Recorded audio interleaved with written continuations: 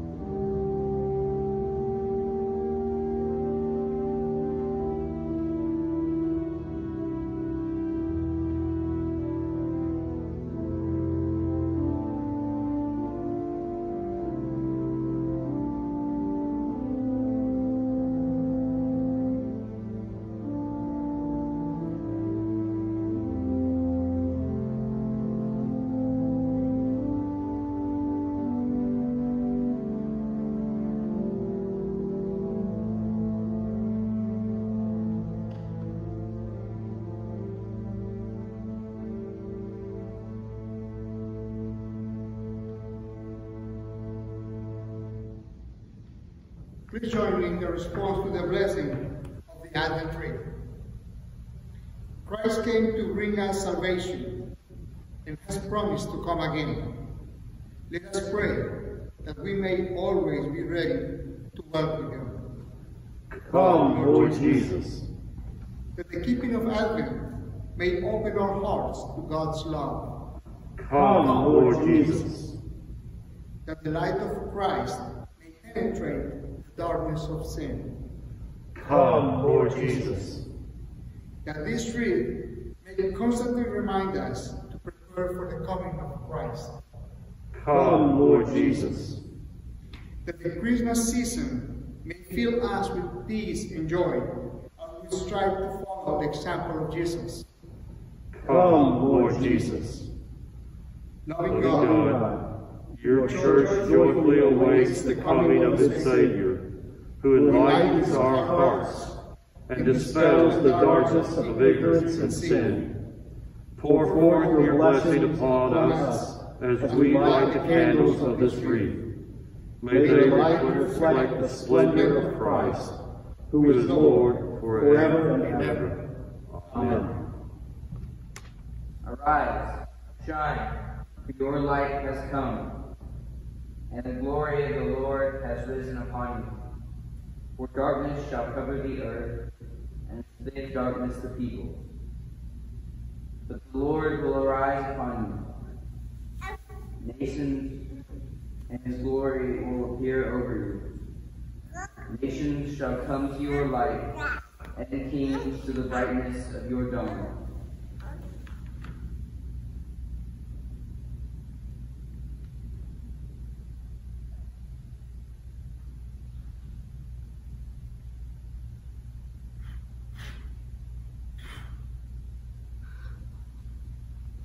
We light this candle as a symbol of Christ our hope.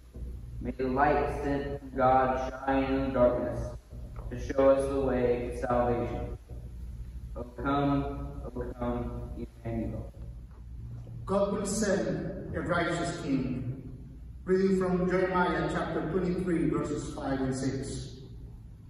The days are surely coming, says the Lord, when I will raise up for David a righteous branch, and he shall reign as king and deal wisely, and shall execute justice and righteousness in the land. In his days, Judah will be saved, and Israel will live in safety. And this is the name by which he will be called. The Lord is our righteousness. In ancient times, the cedar was revered as the tree of loyalty. It also signified immortality and what was used for purification. We place this cedar branch as a sign of Christ, who reigns as King forever, and whose coming in justice and righteousness will purify our hearts.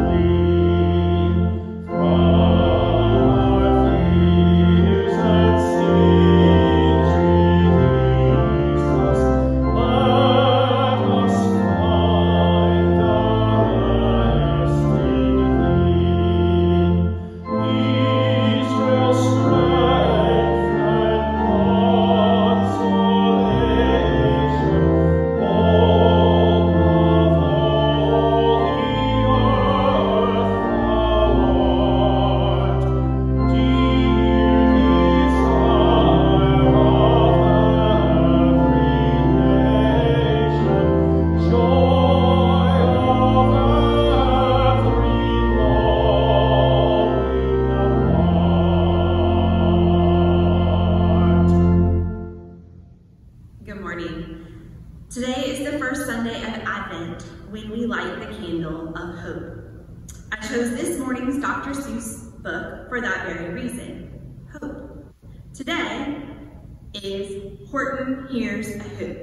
Now you may be wondering what this has to do with hope, and I promise I'll get there in just a second.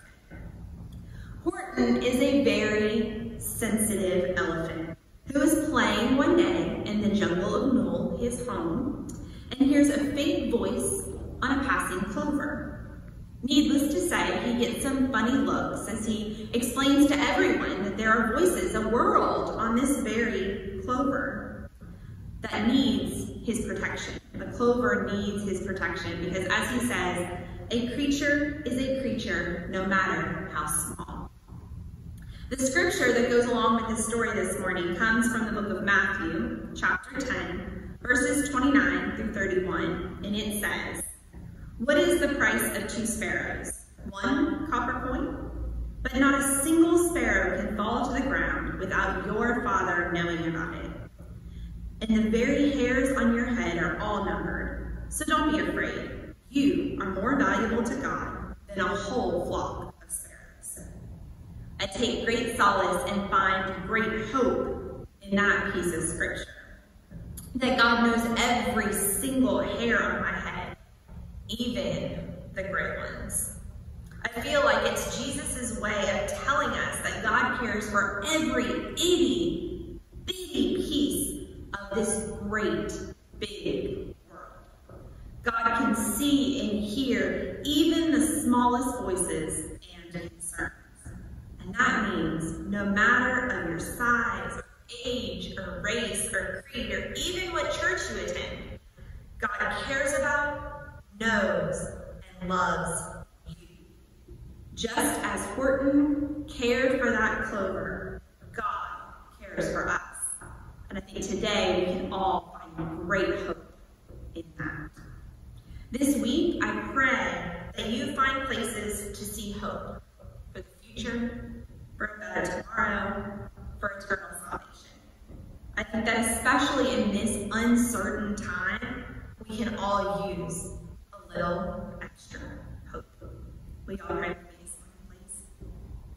Holy and loving God, you created something out of nothing, and you have always cared for every aspect of your creation. You sent your Son to show love, grace, and acceptance to the least and the lonely, giving them all hope. In that example, we are shown the way to live and get closer to you. We give you thanks for hearing the voices of the small, the cries of the needy, and most importantly, for the gift of your eternal hope. We pray that you find ways to guide us to show that hope to others, to hear the calls of others, and to give the gift of a listening ear. We pray that you will watch over those here today in body or in spirit, renewing their hope and perfecting them in love. We ask all of these things in your Son's most precious name. Amen.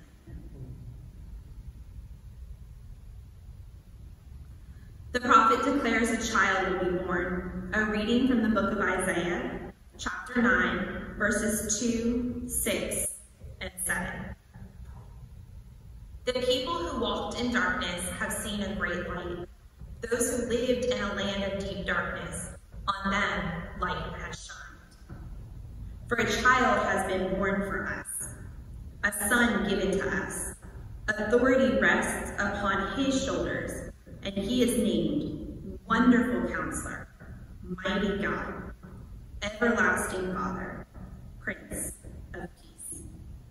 His authority shall grow continually, and there shall be endless peace for the throne of David and his kingdom.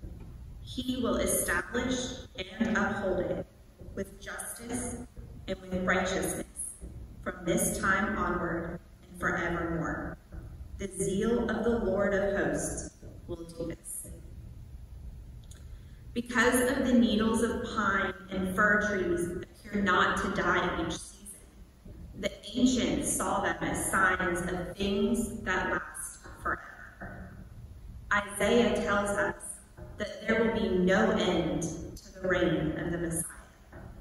Therefore, we hang this wreath of evergreens shaped in a circle, which itself has no end, to signify the eternal reign of Jesus the Christ.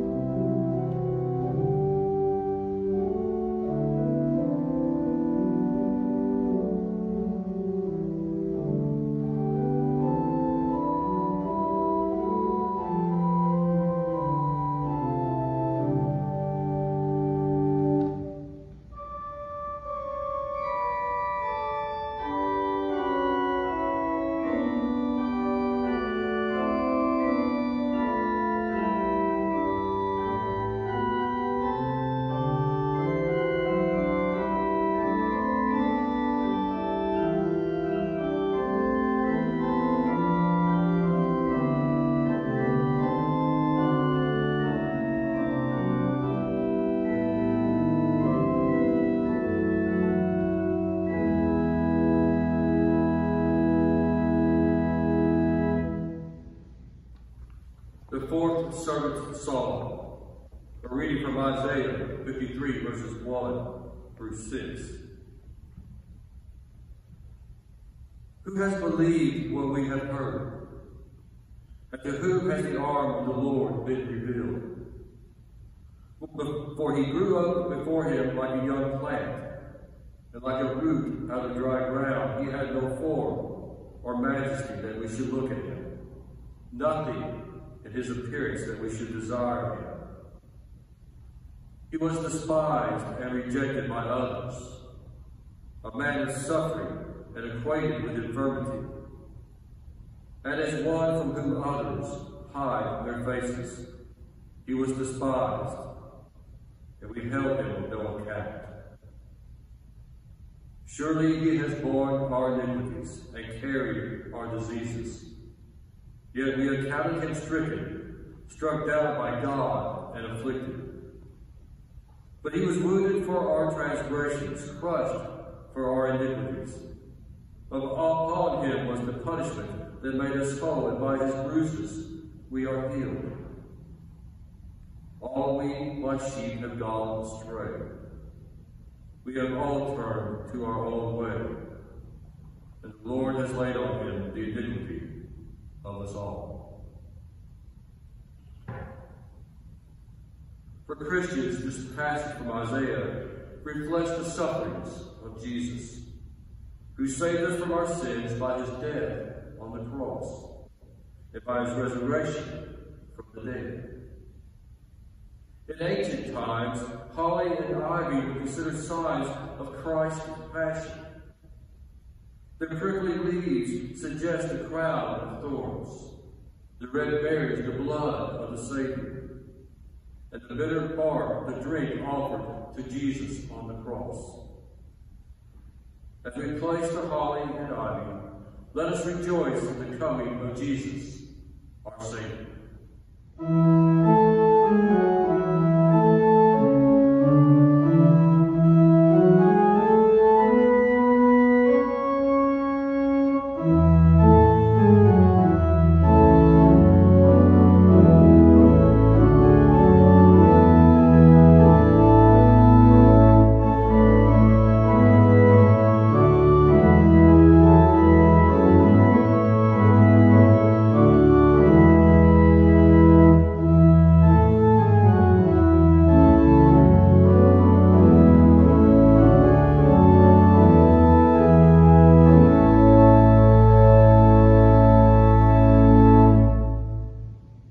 Mystery of the Incarnation, from the Gospel according to St. John, chapter 1. In the beginning was the Word, and the Word was with God, and the Word was God. He was in the beginning with God. All things came into being through him, and without him not one thing came into being. What has come into being in him was life, and the life was the light of all people. The light shines in the darkness, and the darkness did not overcome it. The true light, which enlightens everyone, was coming into the world. He was in the world, and the world came into being through him, yet the world did not know him. He came to what was his own, and his own people did not accept him. But to all who received him, who believed in his name, he gave power to become children of God, who were born not of blood, or of the will of the flesh, or of the will of man, but of God. And the Word became flesh and lived among us. And we have seen his glory, the glory as of a Father's only Son, full of grace and truth. As we prepare for the coming of Jesus, the light of the world, we light the Chrismon tree. During this Advent, whenever you see a lighted tree, Let it call to mind the one who brings light to our darkness, healing to our brokenness, and peace to all who receive it. Holy Lord, we come with joy to celebrate the birth of your Son, who rescued us from the darkness of sin by making the cross a tree of life and light. May this tree, arrayed in its splendor, remind us of the life-giving cross of Christ, that we may always rejoice in the new life that shines in our hearts. We ask this through Jesus Christ our Lord. Amen. The scripture for our lesson this morning comes to us from Mark chapter 13, verses 24 through 37. Mark chapter 13, verses 24 through 37. And here's what it says.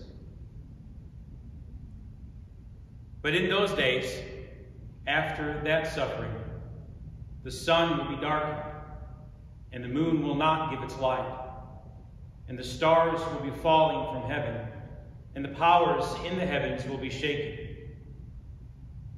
Then they will see the Son of Man coming in clouds with great power and glory. Then he will send out the angels and gather his elect from the four winds, from the ends of the earth to the ends of heaven. From the fig tree, learn its lesson. As soon as its branch becomes tender and puts forth its leaves, you know that summer is near. So also, when you see these things taking place, you know that he is near, at the very gates. Truly, I tell you, this generation will not pass away until all these things have taken place. Heaven and earth will pass away, but my words will not pass away. But about that day or hour, no one knows, neither the angels in heaven nor the Son, but only the Father. Beware, keep alert, for you do not know when the time will come. It is like a man going on a journey, when he leaves home and puts his slaves in charge, each with his work, and commands the doorkeeper to be on the watch. Therefore keep awake, for you do not know when the master of the house will come, in the evening, or at midnight, or at cockcrow, or at dawn, or else he may find you asleep when he comes suddenly. And what I say to you, I say to all, keep awake. And this is the word of God for the people of God. Thanks be to God. Well, we have made it through another Thanksgiving. Well, this year was a bit different from Thanksgiving of years past. At least it was for me. Of course, there was still tons of food, more than Christy and I could finish in one sitting. But my most looked forward to aspect of the holiday was, well, it was noticeably absent. Because my favorite part of Thanksgiving has always been getting to see loved ones that maybe I've not seen for a while. Catching up with all of the events and goings on and joys of their lives. There are invariably always lots of laughs, always lots of stories shared, and a great time is had by all whenever we can come together. But another aspect of my family's Thanksgiving gatherings, it's always constant, is huddling around the television to watch the host of football games played on Thanksgiving Day. And even in the midst of this year's very strange climate, there are many games that are nonetheless taking place. And there's one thing that is a given in those games, regardless of who's playing. And that's the 2-minute warning. Now, this warning does seem to have softened a bit in the age of television broadcasts, new penalty violations, endless timeout stalls. Nevertheless, it does still have meaning. The 2-minute warning is sounded as a kind of alarm that tells spectators if your team is way ahead, it's probably okay to start celebrating.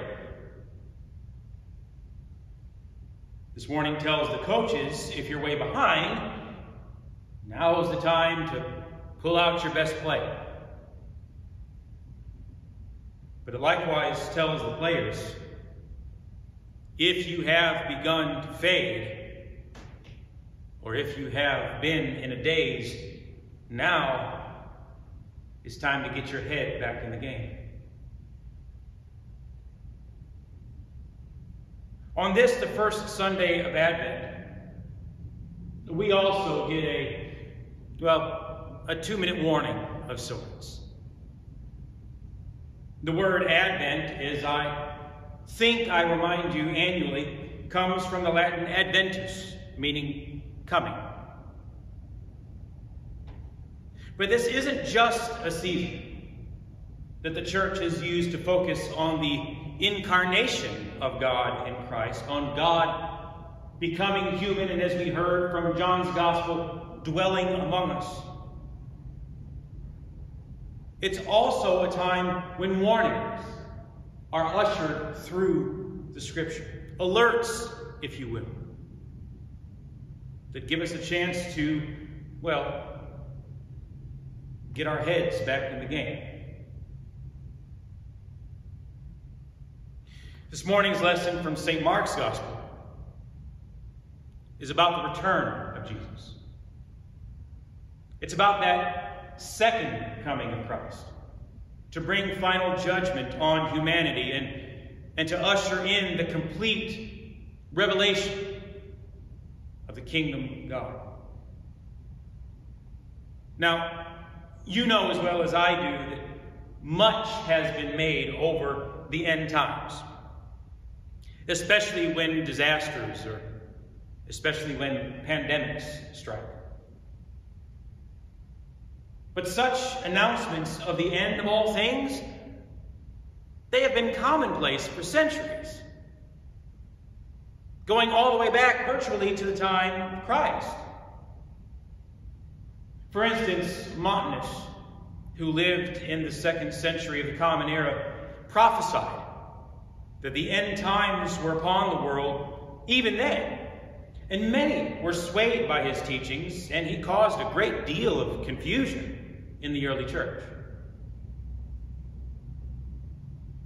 A host of predictions were made in the 18th and 19th centuries as well, offered by such notable names as Joanna Southcott and William Miller, whose followers later formed the Seventh-day Adventist Church. Jehovah's Witnesses, too, have made several guesses about the end of the world, offering reasons why each one failed to come true prior to offering the next. But what are we to make of these kinds of predictions? The second coming of Christ is a central theme that runs throughout our Christian story.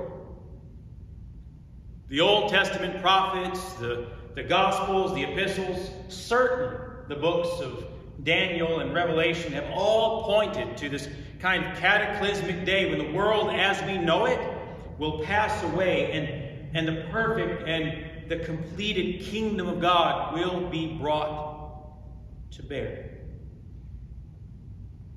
Even this morning's prescribed text from Isaiah features these apocalyptic images of mountains quaking and fire kindling and water boiling, all connected to the presence presence of the Lord.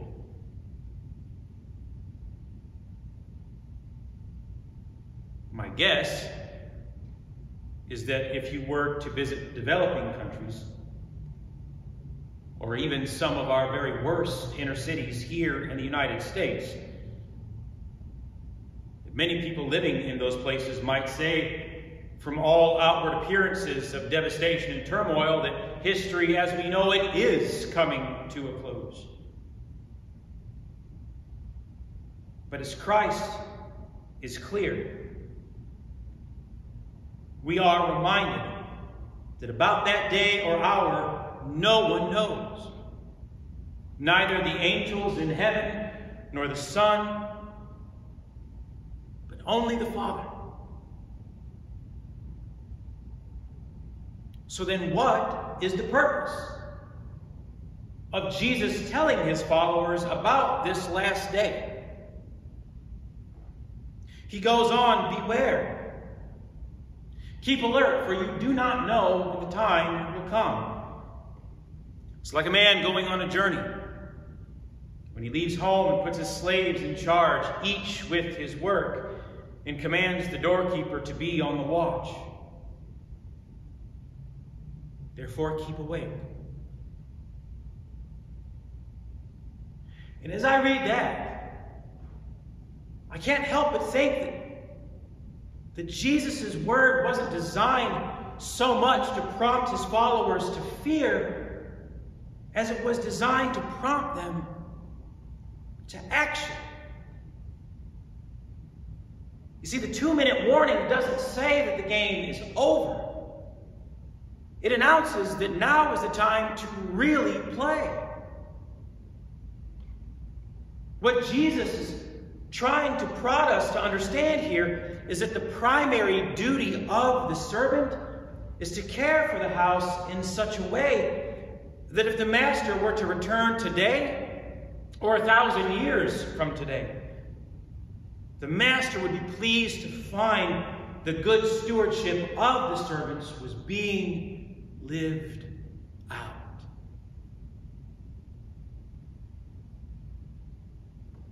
So I guess that raises this question. What does all of this call on you and me to do? Well, if this is true, if this world and our lives are gifts from God entrusted to us, then simply, it matters deeply to God that we believe in God and that we obey God, that we proclaim God in word and in deed. It matters how seriously we take the call to follow Jesus, to be blameless, in the words of St. Paul, because that is the core of Christ's teaching. It matters how we treat this world of ours, because God calls us to care for the whole of creation. And dear ones, it matters profoundly how we treat one another, how we live our lives with our families, with our spouses, and with our children, and with our significant others, and with our friends, how we care for our colleagues, and how we care for our co-workers, and how we care for our neighbors and our fellow church members. It also matters how we treat strangers, how we treat the hungry, how we treat the lonely, the homeless, the overlooked, and the disenfranchised. See, the 2-minute warnings that we find throughout Scripture tell us that these things matter very much to God, which means that we ought to be living our lives in a heavenly way. C.S. Lewis once said, "Aim at heaven, and you will get earth thrown in. Aim at earth, and you will get neither. You see, when we aim only at earth, to say it another way, when all I am is wrapped up in myself, in my world, in my issues, in my preferences, in my concerns, in my needs, then I have entirely lost the meaning of Christ's call. But when we aim at heaven, then life here takes on an entirely different meaning, because we begin to see ourselves as servants of God, preparing for God's return. We begin to live with an awareness,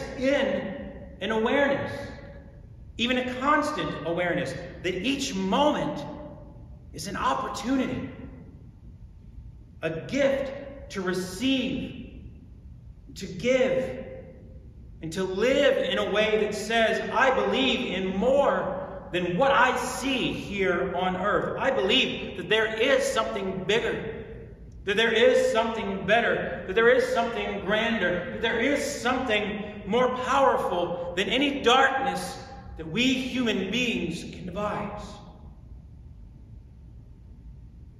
Dear ones, it says, I believe that someone is Jesus, the one who was and who is to come.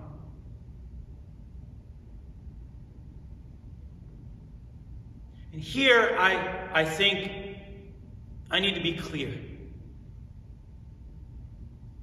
because I believe that Jesus' teaching on this point has much more to do with how we live than it has to do with when this will happen.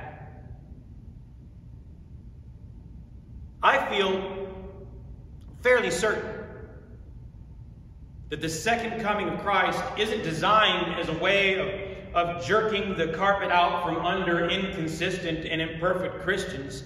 No. In a sense, I believe that Jesus holds this before us, and Jesus teaches us this as a reminder of who we are called to be and how we are called to live in relationship not only with God, but also with one another.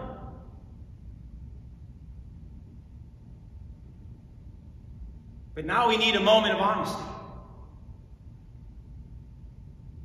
Because if humankind, if the Christian family, for that matter, is to be judged on our stewardship of the Master's house as it is today, we might be in a heap of trouble. A quick zip through any major newspaper in the United States will tell you that. You will find that we are far from perfect. But you'll also find that there may be much more of a need to tend to God's world and family than there ever has been. But I also don't think that we can let the headlines drive us to despair. We cannot let the headlines drive us to despair. Mother Teresa often reminded her sisters that Christians weren't called to be successful, but they were called to be faithful. The call of Jesus, dear ones, is not to be absolutely flawless. It isn't even to have success as the world may measure it. The call of Jesus is instead to be faithful, to live in a heavenly way at all times, whether they be the end times or not. All Christ asks of us is that we would let him come, that we would let Advent happen in our hearts. For in so doing, we are empowered to live with God, to live with our world, and to live with our fellows in a way such that we needn't be afraid or worried or even surprised at our Master's return. Rather, we can look forward to it with expectant hope. You know, there are several wonderful stories about the great, yet incredibly humble Ignacy Jan Paderewski, the Russian composer-pianist who died in 1941. It seems that one evening he was scheduled to perform at a great concert hall. In the audience of black tuxedos and long evening gowns was a mother with her fidgety 9-year-old son. You see, his mother had brought him in hopes that the boy would be encouraged to practice the piano, if he could just hear the great Paderewski. So, against his own wishes, he had come. But as the mother turned to talk with her friends, the boy slipped from her side, and without much notice from the sophisticated audience, he sat down at the piano stool, staring wide-eyed at the black and white keys and putting his small fingers upon them. And then he began to play chopsticks.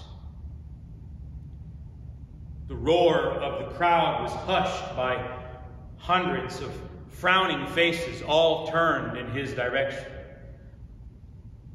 And this angered audience began jeering at the boy, booing and hissing for him to be taken from the stage. Backstage, Paderewski overheard the sounds out front, and he quickly pieced together what was happening. Hurriedly, he grabbed his coat and he rushed out toward the piano. And without one word of announcement, he stooped over the boy, reached around both sides, and began to improvise a counter melody to harmonize to. And as the two of them played together, Paderewski whispered in the boy's ear, "Keep going. Keep playing. I'm right here. Don't quit." And that, dear ones, that is how I read Jesus' message for us here. And I don't know, maybe to some of you here today, it does appear that we are living at the end of time. Or perhaps your own personal world may be coming apart. Maybe you're at a loss as to how to go on. But if this is your story, Jesus invites you to live heavenly. As the dawn of Advent breaks once again this day, and as we turn our hearts toward the coming of Jesus, may we pause, and maybe take a deep breath, and maybe aim at heaven. May we commit ourselves anew to the hope that in Christ life makes sense even in the darkest times. By God's grace, may it be. May this Advent season open our eyes to the wonderful hope for us in the coming of Jesus. For he has come. And his 2-minute warning is a reminder to live knowing that he is among us,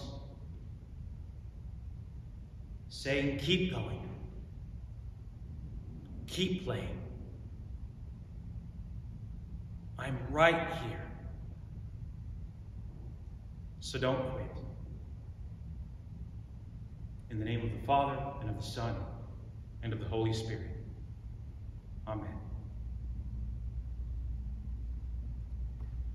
This morning is our response to the Word. May we join our voices together in the affirmation of faith as found on page 883 of the United Methodist Hymnal. And let us reaffirm our faith together. We are not alone. We live in God's world. We believe in God who has created and is creating, who has come in Jesus, the Word made flesh, to reconcile and make new, who works in us and others by the Spirit. We trust in God. We are called to be the church, to celebrate God's presence, to love and serve others, to seek justice and resist evil, to proclaim Jesus crucified and risen, our judge and our hope. In life, in death, in life beyond death, God is with us. We are not alone. Thanks be to God. Amen.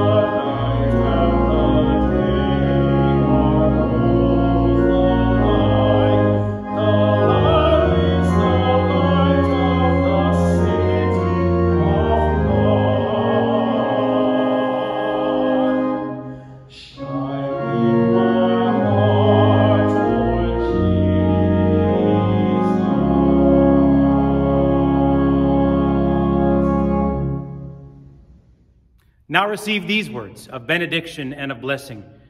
Children of God, go forth in peace. May the Lord bless you and keep you.